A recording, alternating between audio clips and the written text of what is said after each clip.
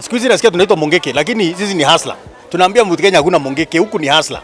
Naam, hujambo na karibu tena mtazamaji wangu mahali popote ulipo. Niombi na matumaini yangu kwamba ubuheri wa afya na Mwenyezi Mungu anaendelea kukulinda. Karibu nikufahamisha yale ambayo yanaendelea kutokea huko Mlima Kenya, nyumbani kwake Rigathi Gachagua na ngome yake ya kisiasa William Samoei Arap Ruto, asla namba 1. Mtazamaji, nimekuwa nikikueleza kwa hii channel kwa muda mrefu kwamba kama kuna mtu ambaye anamkosesha usingizi Rigathi Gachagua huko Mlima Kenya ni Maina Njenga. Kwambia muda mrefu kwamba Maina Njenga anazidi kumkosesha usingizi Rigathi Gachagua huko Mlima Kenya. Vile anapokelewa, lakini pia vile watu wamekataa kusikia maneno yake Rigathi Gachagua, hata baada ya Rigathi Gachagua kusisitiza watu wa Mlima Kenya kwamba Maina Njenga ni mtu mbaya, Maina Njenga bado anafufua Mungiki. Watu wamekataa kukubaliana na maneno yake Rigathi Gachagua na wamemwambia Gachagua kwamba wewe ndio unatudanganya. Maina Njenga alizungumza na kusema kwamba Mungiki ilisha kitambo na hakuna Mungiki inaanza. Hiyo ni propaganda na ni mambo yenu ambayo mnayatengeneza ili kumharibia maarufu Maina Njenga Mlima Kenya, ambaye recently watu wamempenda tena zaidi.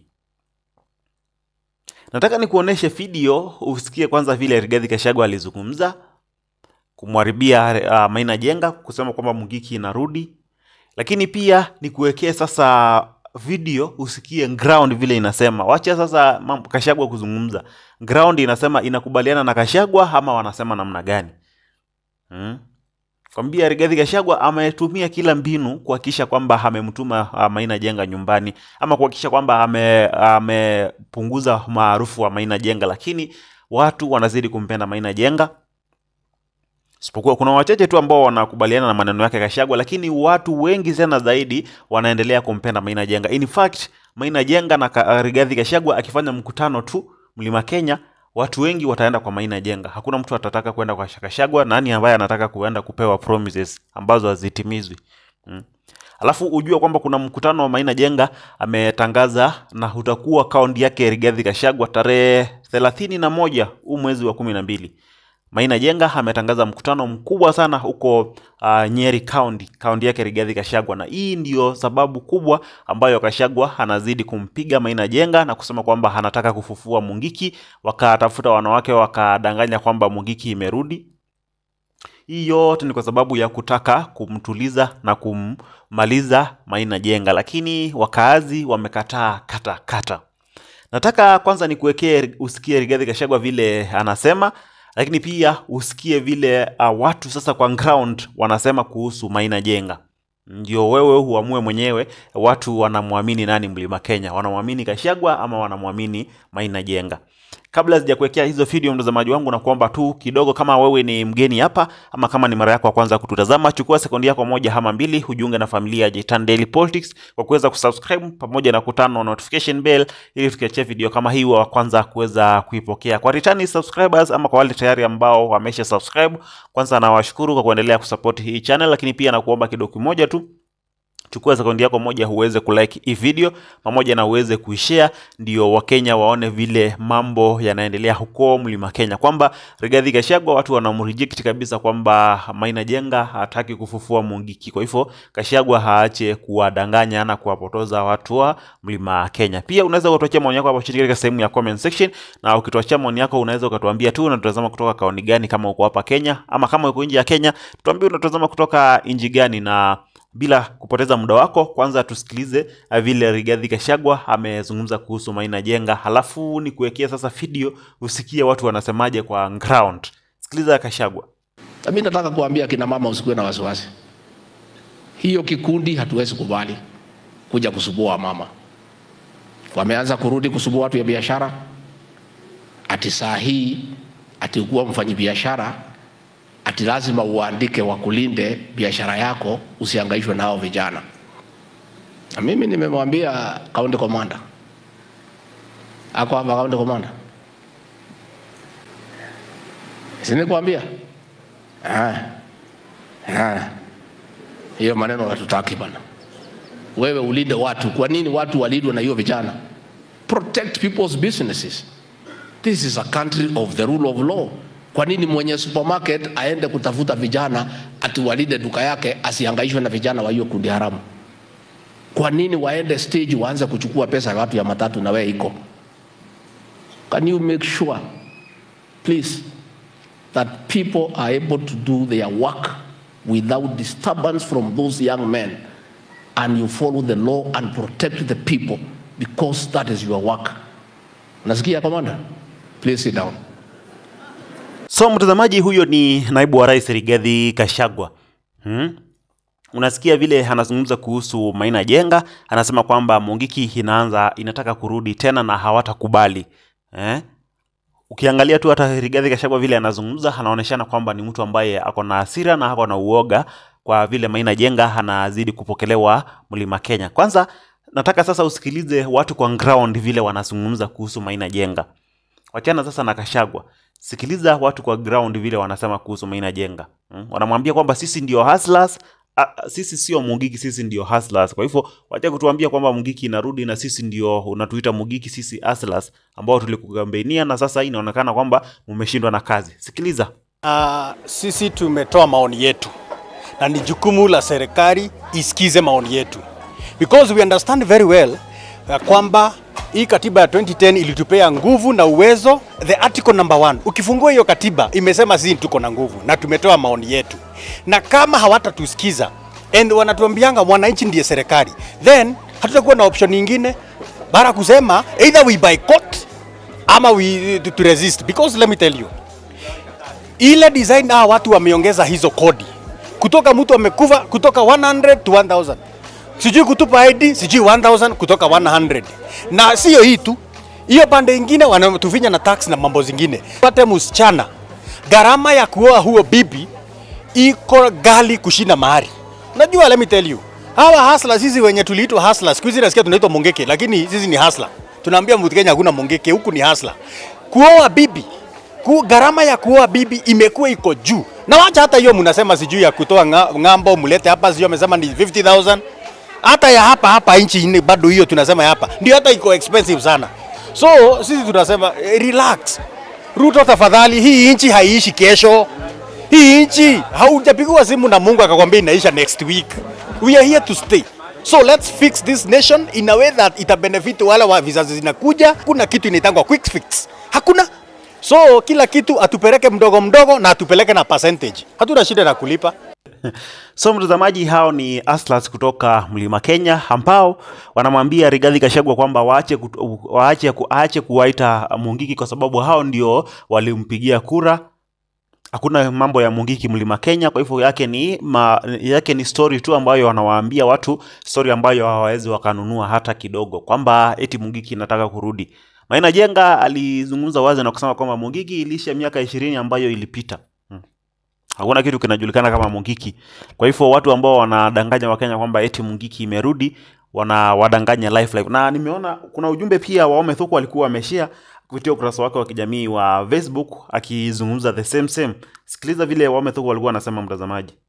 Those Mount Kenya women MPs were paid to make allegations that Mungiki is back in the region.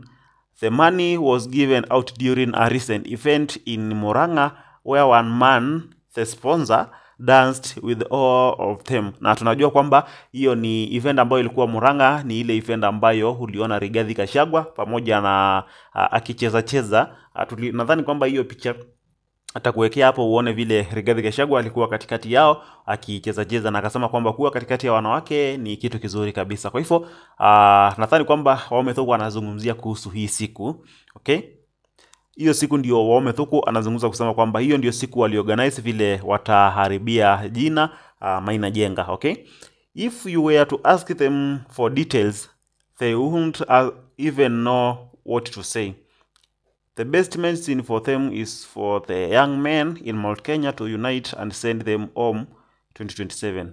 All of them. Ubaya, you have memories of Giri. In the meantime, don't allow them to undress you. How do they undress Mungiki followers? Ni Thuku ambaye anauliza hiyo swali. Halafu anasema kwamba If they were wise, they would have claimed that someone is trying to revive Mungiki.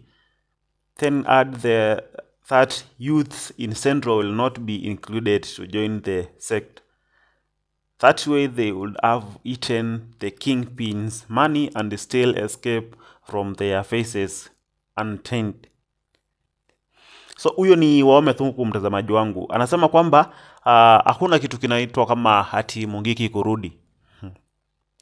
Ni mtu ambaye amesponsor hao wanawake ambao walijitokeza wabunge na kusema kwamba eti Mungiki inaanza kurudi Mlima Kenya, na waliorganize hiyo kitu waliorganize wakati walikuwa kwa mkutano na sponsor ambaye hajamtaja, lakini tunajua kwamba Rigathi Gachagua ndio alikuwa kwa mkutano uko Mlima Kenya na uko Murang'a, na akaonekana akicheza na wanawake kwa hiyo event. Hata alionekana hata akicheza na Karen Nyamu, senator wa kaunti ya Nairobi. Kwa hivyo anasema kwamba hiyo siku ndio waliorganize vile watakuja kuharibia Maina Njenga jina. Ndio wakaanza kusema kwamba Mungiki imeanza kurudi, lakini ukweli uko ground. Ukweli si viongozi hawawezi kukuambia kitu ambacho kinaendelea kwa ground. Ground ndio wanajua vile mambo yanaendelea, na ground wanasema kwamba hakuna kitu kama Mungiki, na kama wanaita Aslas Mungiki, basi Mungiki ni Aslas ambao waliwapigia kura. Kwa hivyo hakuna kitu kinajulikana kama Mungiki, na Rigathi Gachagua haaje kuwadanganya wakazi kwamba kuna Mungiki. Nilikwambia kwamba Rigathi Gachagua ako na uoga sana na Maina Njenga. Unajua Maina Njenga, kama vile nimekuambia, ako na event kubwa sana, mkutano mkubwa sana ambao utaunganisha viongozi wote wa Mlima Kenya tarehe 31 huu mwezi wa 12, ambao alikuwa ameutangaza kutoka kitambo. Na kuharibu amefanya mkutano kwa kaunti yake Rigathi Gachagua, kaunti ya Nyeri. Ndio Maina Njenga anatangaza mkutano utafanyika kaunti ya Nyeri, na ni kuhakikishia mtazamaji wangu viongozi wengi, hata Gachagua asipoenda, kwa sababu pia walialika Rigathi Gachagua, hata asipofika pale kuna viongozi wengi ambao wataenda pale, kwa sababu Maina Njenga sasa hivi yeye ndio wanasikizwa Mlima Kenya hata kuliko Rigathi Gachagua. Kwa hivyo utaona viongozi wengi kabisa ambao watahudhuria tu mkutano wake Maina Njenga, wasikie vile anasema, kwa sababu Maina Njenga alikuwa anasema kwamba ni mkutano ambao wataenda ku hand over kingpin wa Mlima Kenya. Isipokuwa Uhuru Kenyatta alitofautiana na Maina Njenga kupitia kwa watu wake. Uhuru mwenyewe hajazungumza, lakini ametumia watu wake kama kuna watu tu ambao ni wake Uhuru Kenyatta kama Paul Njoroge, wakazungumza na kusema kwamba Uhuru Kenyatta hausiki na mkutano ambao Maina Njenga ameandaa uko Mlima Kenya, uko Nyeri, lakini anaweza akafika tu, kwa sababu wanaweza wakasikizana hapa katikati, kwa sababu Maina Njenga alisema kwamba anaendelea kumtafuta Uhuru Kenyatta waweze kuorganize. Kwa hivyo wanaweza wakazungumza tu hapo katikati na wakakutana Mlima Kenya. Unaona mtazamaji, wakakutana kaunti ya Nyeri. Kwa hivyo hiyo ndio inamkosesha usingizi tena Rigathi Gachagua, kwamba watu wanakuja kufanya mkutano kwa kaunti yangu na mimi ndio nimekuwa nikijiita kingpin. Alafu pia ground imeanza kunikataa, alafu mimi ndio najiita kingpin. Sasa ground imeanza kwenda kwa mtu mwingine ambaye nimekuwa nikisema kwamba ni Mungiki. Kumbe watu wameshajua kwamba Maina Njenga sio Mungiki, kwa sababu ground ndio inajua. Kama kungekuwa na Mungiki, ground ingekuwa inasema kwamba kuna Mungiki, tunaona wameanza kurudi. Lakini ukweli ni kwamba hiyo yote ni story tu za kutaka kumharibia Maina Njenga jina, na kwa sababu ya vile anapokelewa huko Mlima Kenya, hiyo ndio inawapea wasiwasi watu wa Mlima Kenya, ama watu viongozi wa Kenya kwanza kutoka Mlima Kenya, sana sana Rigathi Gachagua, kwa sababu sidhani kama kuna mtu mwingine ako na shida na Maina Njenga.